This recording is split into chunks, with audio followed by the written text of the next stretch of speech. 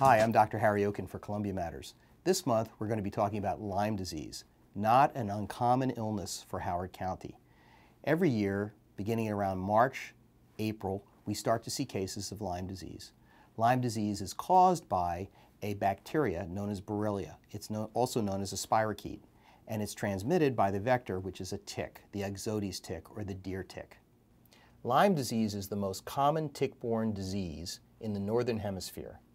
The Borrelia, which is transmitted to humans by the bite of infected ticks, the deer tick, is the cause.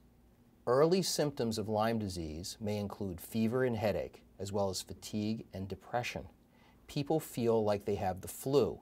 However, the flu seldom occurs in April and May when we see Lyme disease.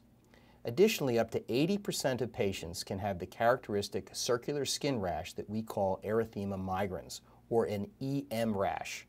The EM rash, which looks like a target, oftentimes is present and then symptoms start later, which might be joint problems, heart problems, even central nervous system problems. When acute Lyme disease is not treated, it can transition into later symptoms, which might involve problems with the joints, heart, and even the central nervous system.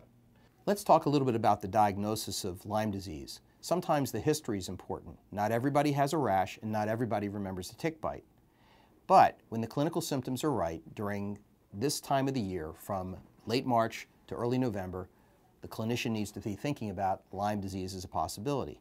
Even without the rash, the clinician may decide to treat for Lyme disease and then later do some blood tests. The blood tests are not always straightforward. Sometimes the blood tests point the way. Other times we have to do a later blood test to prove that somebody had Lyme.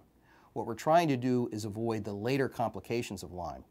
Lyme disease can be easily treated with 10 days of antibiotics, usually a tetracycline or doxycycline, but other antibiotics can be used as well. The prevention of Lyme disease really is about trying to minimize our exposure to ticks. Wear light clothing so that you can see the ticks if they're on you. You might want to consider using a tick repellent, such as a DEET-containing spray. Spray the cuffs of your pants, the cuffs of your shirts. This can be helpful. And do an inspection on a daily basis after you're outside, looking for ticks. Now, a tick has to actually feed on you for at least 24 hours, probably 48 hours to give you Lyme disease. So that's an important fact if you're wondering whether or not you should be calling your doctor. So Lyme disease is a very treatable illness, particularly if it's recognized early. And in fact, early treatment means that we're going to avoid the late complications of Lyme disease. So remember, if you should have flu-like symptoms from March to November, think about Lyme disease and see your doctor. This has been Health with Dr. Harry Oken. I'll see you next month.